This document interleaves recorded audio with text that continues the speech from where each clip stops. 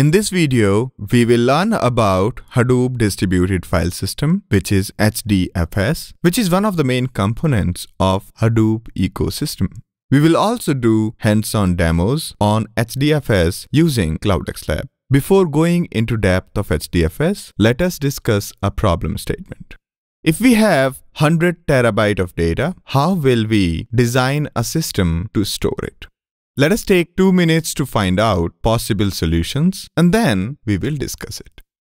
Possible solution is to build network attached storage area network, NAS or SAN. We can buy 100 1 terabyte hard disks and mount them to 100 subfolders as shown in the image. What will be the challenge in this approach? Let us take 2 minutes to find out and then we will discuss them. Let us discuss the various challenges. How will we handle failover and backups? Failover means switching to a redundant or standby hard disk upon the failure of any hard disk. For backup, we can put extra hard disks or build a RAID, which is redundant array of independent disks for every hard disk in the system. But still, it will not solve the problem of failover, which is very important for real-time applications. How will we distribute the data uniformly? Distributing the data uniformly across hard disks is really important so that no single disk will be overloaded at any point of time. Is it the best use of available resources? There may be other small size hard disks available with us, but we may not be able to add them to a NAS or SAN because huge files cannot be stored in these smaller hard drives.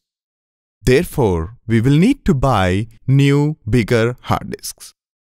How will we handle frequent access to the files? What if most of the users want to access the files stored in one of the hard disks at the same time? File access speed will be really slow in that case, and apparently no user will be able to access the file due to congestion. For example, on an Independence Day, everybody would like to watch the same movie. And if many users are watching the same movie, they will be accessing from the same disk and therefore all be blocking each other. How will we scale out? Scaling out means adding new hard disks when we need more storage.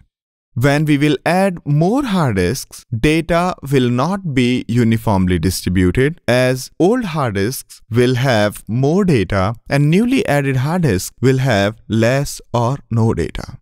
To solve these problems, Hadoop comes with a distributed file system called HDFS, Hadoop Distributed File System. We may sometimes refer it as DFS informally, older documentations or configurations.